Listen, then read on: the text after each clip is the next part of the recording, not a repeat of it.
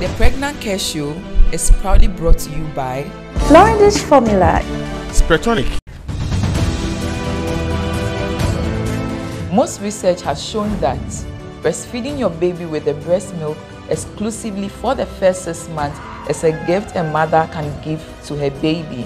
When it comes to feeding, the breast milk is the perfect meal for the baby, and it contains over 100 ingredients and every required nutrient your baby would need to grow.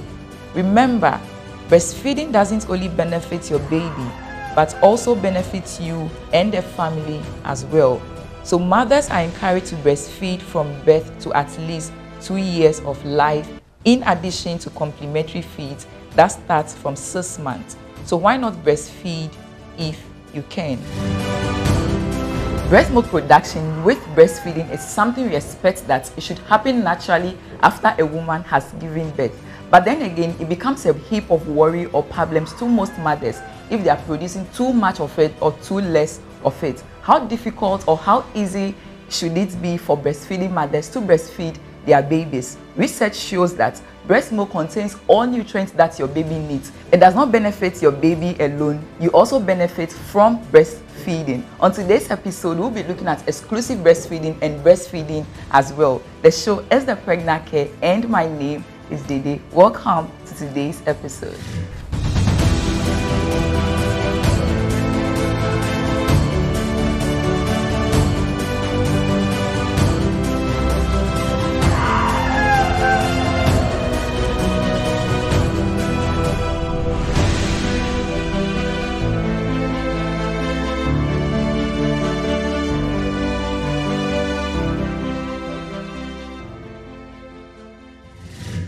So for today's episode, we have Auntie Debbie with us. Hello, Auntie Debbie. You're welcome once again to our show. Thank you. We are happy to have you here, and our viewers love you. So we are always going to have you on our show. Thank you, Auntie Didi. So let's go for a short commercial break. When we come back, we'll look at everything breastfeeding.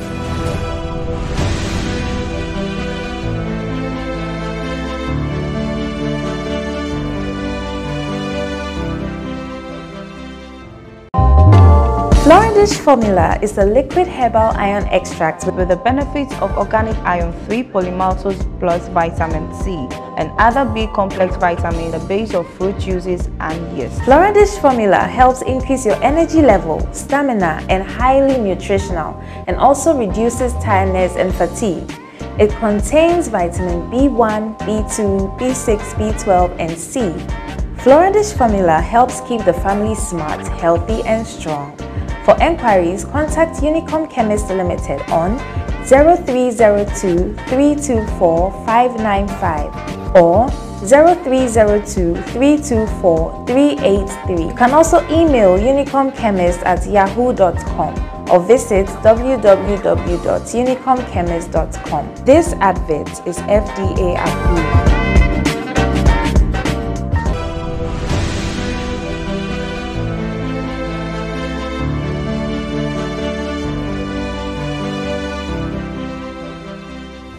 Welcome back. If you just joined us, the show is still The Pregnacare Show and my name is Dede. Today we are talking about exclusive breastfeeding and breastfeeding. Why should I breastfeed or why shouldn't I breastfeed? So Auntie Debbie, what is exclusive breastfeeding? When should I start it and when should I end exclusive breastfeeding? When we say exclusive breastfeeding, all that we mean is that you start breastfeeding immediately the baby is born, and the baby should feed on breast to 6 months, and then after 6 months we add supplementary feed to at least 2 years when baby is still feeding on the breast with the supplementary feed.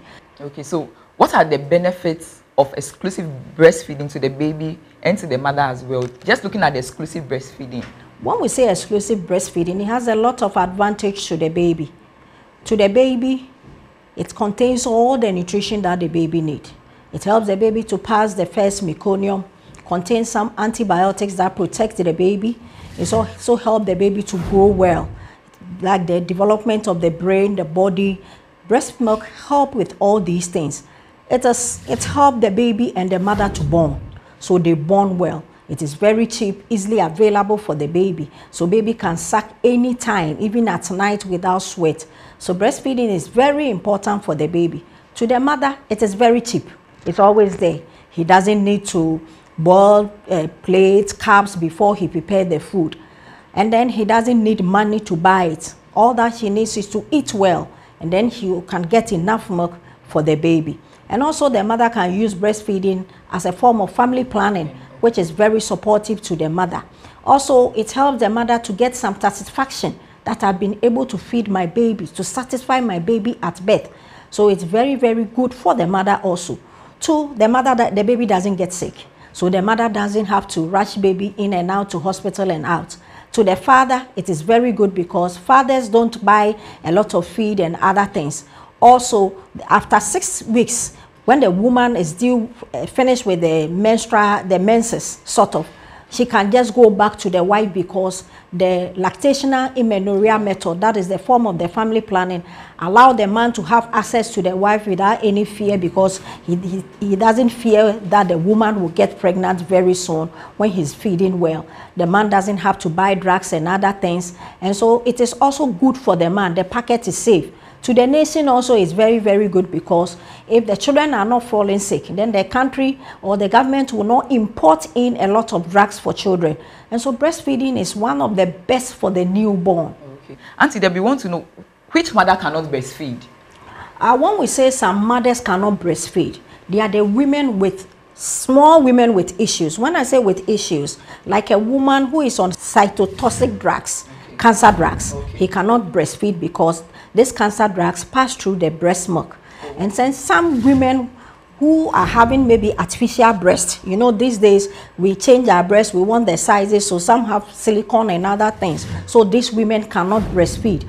Or a woman who is on a particular drug that will pass through the breast milk, then maybe doctor can advise that she should not breastfeed. Because now even our HIV mothers, they are breastfeeding and babies are not getting HIV. They are doing well. So majority of women can breastfeed. So is it okay to express breast milk? Probably a mother is not ready to feed directly from the breast. Is it okay for her to express and keep before giving to the baby? Yes, please. You can express breast milk. One, if you realize baby is not getting enough, especially like the preterm babies, when you realize it's not getting enough, you can express and keep, so that at least you know the exact quantity you are feeding the baby with. Also, if you think maybe baby have a problem like cleft palate, hair lip, you can express and feed baby so that baby gets enough. Also, if baby is not sucking well and you have a lot of milk, you can lactate. You are lactating well, you can express and then feed baby. Also, you are lactating so much, you can express and save and then feed baby later on. Or you are a working mother, you were not given maternity leave, you want to feed the baby on breast, you can still express the milk and also save and then feed the baby later on. And I'm saying that the breast milk can stay on a tabletop for at least 4 to 7 hours, but you should keep it in a clean, tight container, and it should be maybe in a bowl of water so that ants and other like cockroaches will not get into the milk, because it's very nice. Normally ants like the milk because of the sugar in it. So when you keep it in a bowl of something, it can be there for at least 4 to 7 hours, and after 7 hours you have to throw it away, discard the rest. And then when you are in the fridge, it can be in the fridge between 4 to 7 days. That is the one that we open in and out. And then when it's in the deep freezer, it can be there for at least 9 to 1 year even. So we can save some of our milk. And then when you are saving the milk, you should have a date and a time of expressing, so that when you want to go for the milk, it will be first in, first out. And then it should be of a smaller quantity that the baby can feed, so that when you pick, it's not like in bulky that you have to wait for all of them to melt, then you pour some. No. If you do it that way, you spoil the milk. So you should store it in a smaller quantity, so that when we pick one, you can just put it down. When it melts, you put it in warm water, shake it, and then maybe give it to the baby. You shouldn't boil the milk, and then you shouldn't microwave milk for babies. Okay, so after you've used probably the frozen one you brought out from the fridge, after you've defrosted it and you used it, the remaining you throw it, you discard it. You don't have to discard it again. Yes. Okay. So we want to know the first milk that is produced at birth. What is the name and what is the benefit of that particular milk? The first milk is called colostrum, and this one is very good because the colostrum contains all the antibiotics that the baby needs for birth. And also it helps the baby to pass the first meconium. It also prevents the baby from getting jaundice. So it is very good. So at birth, that is why even immediately the woman delivers at the labor ward, we clean the baby and then we make sure baby is warm and then we put baby to breast. Okay. Do drugs or any medical condition, any of those, can they also delay milk production? Yes, some drugs can delay milk production. The same way some drugs also are given for milk to be produced more. And so sometimes when maybe a woman is on some certain drugs, sometimes it can delay milk production a little. Oh, okay. But at the same time, when they are giving certain drugs also, more milk can be produced. Oh, okay. So how often should I feed my baby and how long should I feed my baby on a breast? The baby should be fed on demand. So anytime baby feel like feeding, you should give the milk to the baby. How do I know baby is even hungry? You should know when the baby is hungry. The first thing that the baby does, and the action is that you see baby throwing the hands, like, is anybody in? Is anybody around? And still, if you don't mind the baby will start crying. And when he cries, most of the time, is the worst part. And so you have to calm the baby down before he takes the milk, because he has shown you all the signs of hunger, and maybe you were busy or you were not maybe recognizing it. So baby will cry small. So you should feed baby on demand.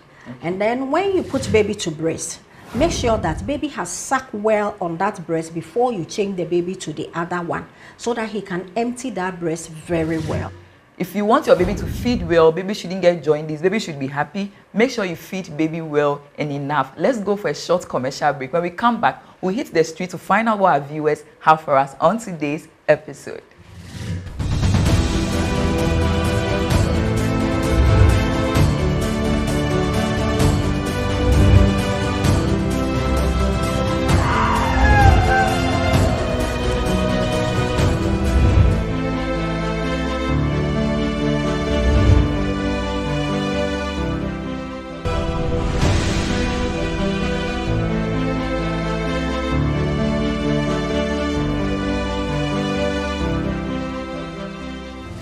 Hello, my name is Jennifer. I'm speaking from Dansoman.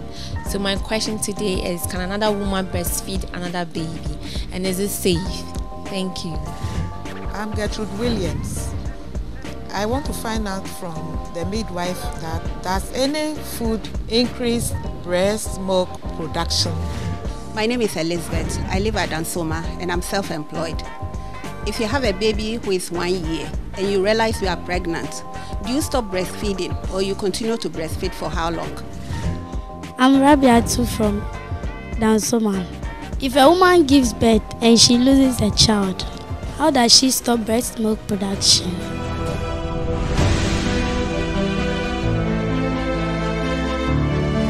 Welcome back. If you just joined, it's still the Pregnacare show, and those were some questions from our viewers on the street. Auntie Debbie, so a viewer would want to find out, does food increase breast production, and what kind of food should you eat to increase milk production?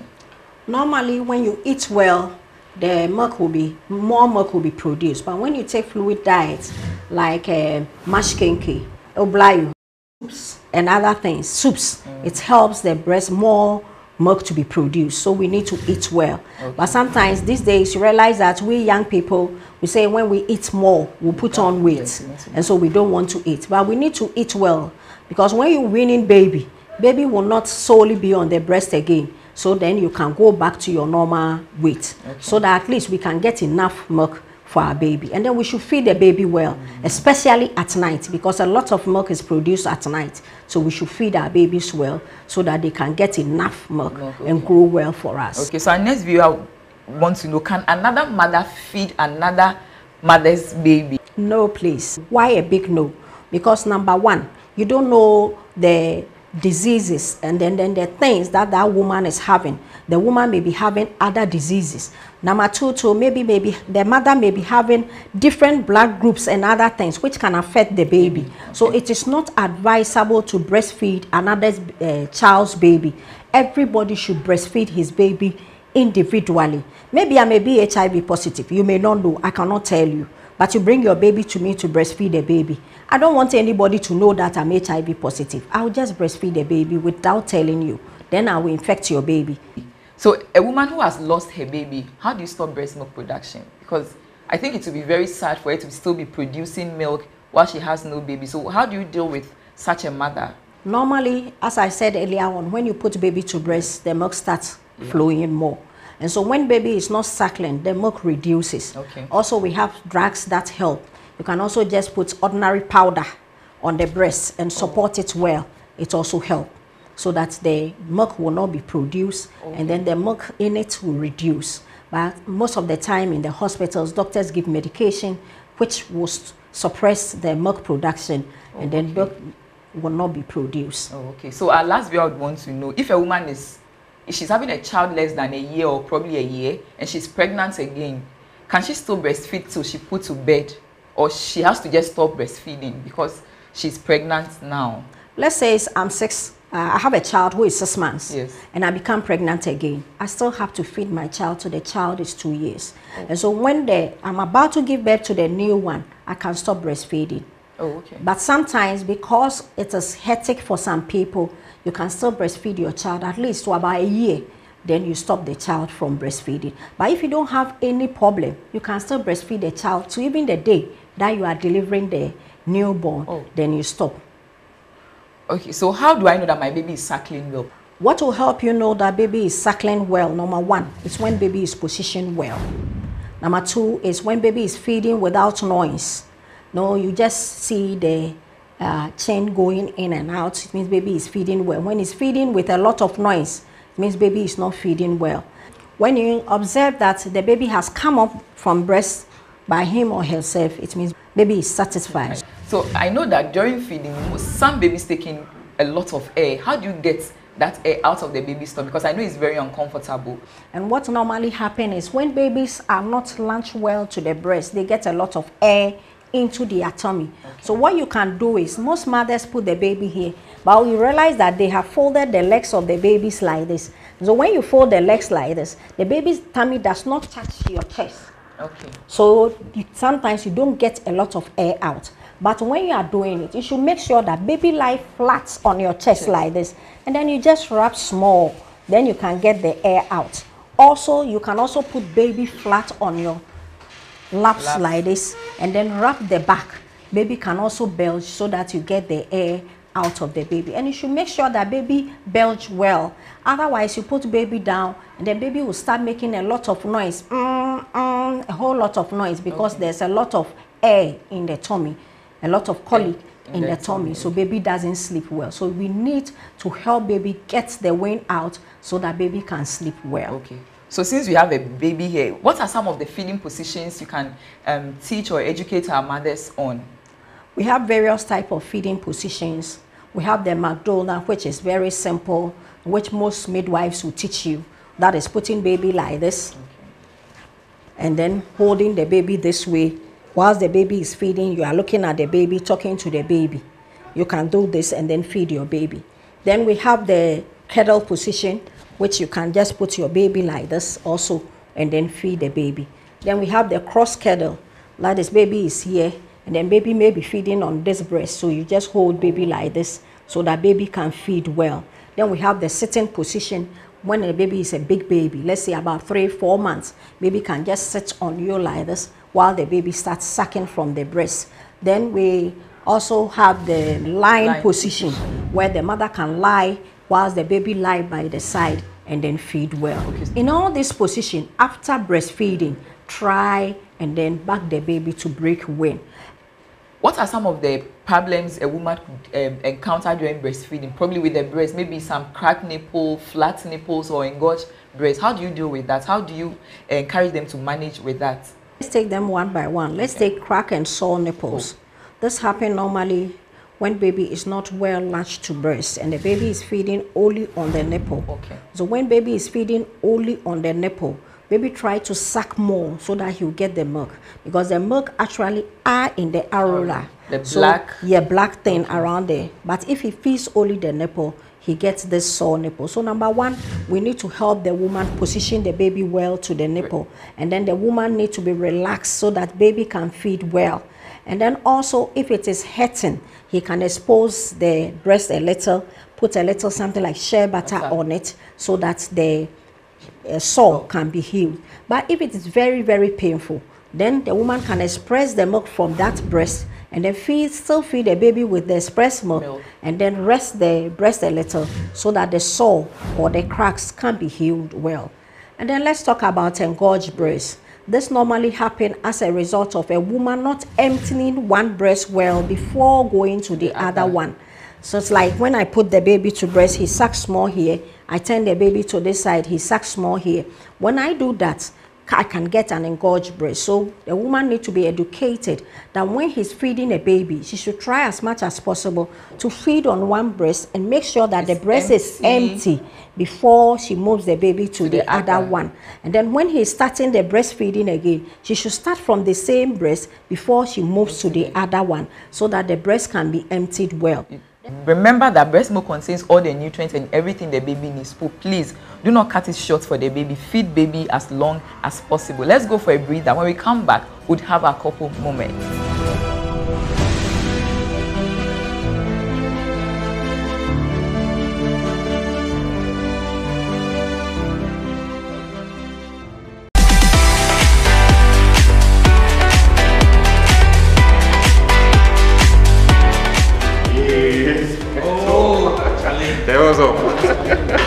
Yo, Kojo, you look happy and strong. Yeah, Charlie.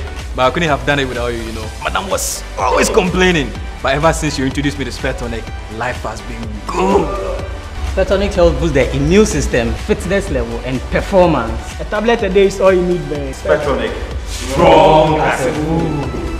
For inquiries, contact Unicom Chemist Limited on 0302 324595 or 0302 324383. Email info@unicomchemist.com. Spetonic is not suitable for persons under 18. This advert is FDA approved.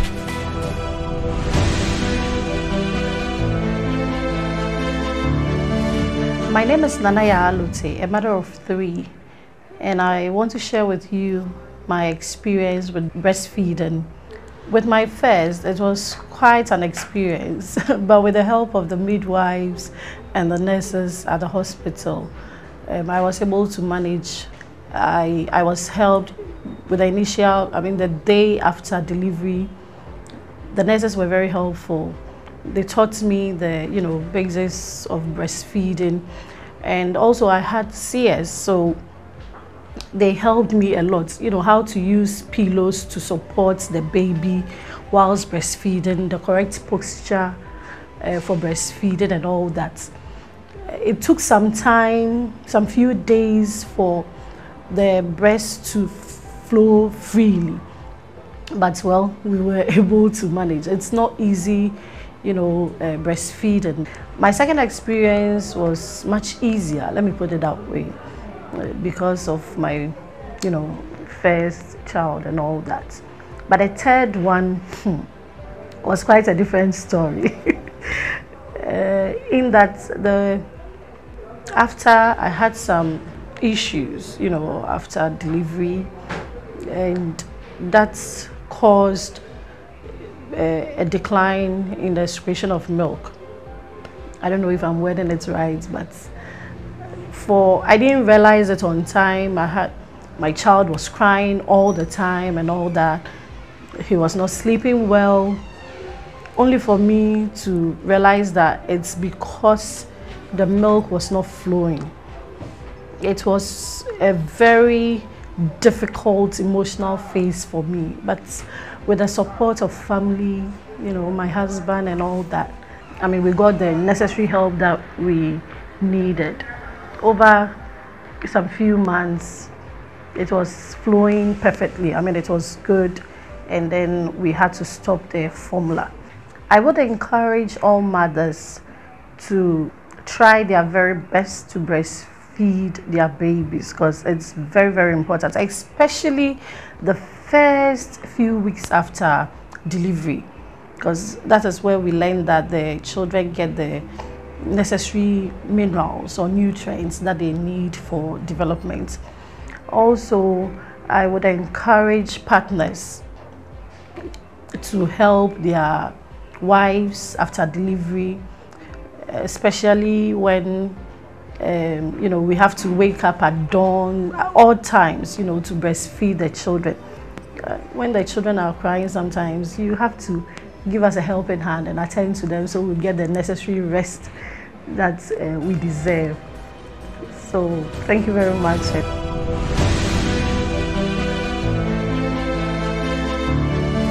Welcome back. So that was our couple moment. So Auntie Deborah, what would be your final words to our mothers, our couples out there on exclusive breastfeeding and breastfeeding in general?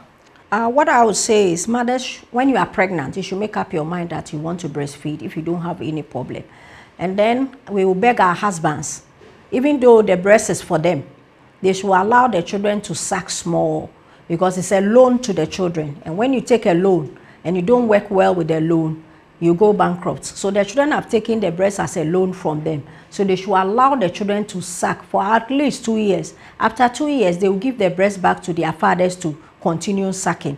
So they should feed the babies well. And breast milk contains all the nutrition, all the nutrients that is good for the baby. So they should feed the babies well, so that we get clever babies. We get babies have us at heart. When you look at the developing countries, you see a lot of children having been truants and other things. It's because sometimes they don't get exclusive breastfeeding. Because when you get exclusive breastfeeding, there is bonding, there is love between your mother. You never raise a gun on your mother. You always love your parents. You always love the people around. You have some empathy for those people. So we should try as much as possible to feed our babies well, so that our babies love us, so that we can also love them more. Thank you. Try as much as possible to feed your babies well, so they grow with a lot of love and lots of care for you, even as the mother. So Auntie Debbie, thank you so much for coming on today's episode. I think we've learned a lot about breastfeeding or exclusive breastfeeding. Thank you so much for coming on our show. Thank you, Auntie Didi. So for today's episode, let's look at some tips on breastfeeding. Be relaxed and comfortable, and choose a calm environment to feed or express if possible. Wash your hands with soap and water before feeding your baby, or you can use a hand sanitizer. If possible, give some fine, gentle massage to the breast before feeding. If you need to express milk, have your baby close to you, as this enhances milk flow. Milk should be stored within a required specific time, maximum of 4 to 6 days at room temperature, 4 days in a refrigerator, and 6 to 1 year in a freezer, in a well-tight container or in milk bags. Do not refreeze milk that has been defrosted for use. After every feeding, milk should be discarded. Never microwave or heat milk directly, but allow to stand in warm water. Note that pain, stress, unhappy moods, and some ill health and some medication can delay milk production. So always talk to your lactational consultant, your midwife, or your doctor when it comes to any issue of breastfeeding. Thank you for watching today's episode. We looked at everything exclusive breastfeeding and breastfeeding in general. So we know that breast milk contains all the required nutrients your baby needs, and you also as a mother have a benefit of breastfeeding. It serves as a method of family planning. It helps you to get to your pre-pregnant state faster. It helps your uterus to contract, you do not bleed, and there are lots more of benefits of breastfeeding. So do well to breastfeed your baby, and the time of breastfeeding, have that bonding, speak to your baby, say nice things to your baby during the period of breastfeeding. Thank you for watching today's episode. Keep following us on all our social media handles and subscribe to our YouTube channel at The Pregnacare Show. Leave in your comments, send in your questions, and we'll answer them for you. You can also follow me on my personal IG page at Dede_. That will leave in any comments you wish to. See you next week.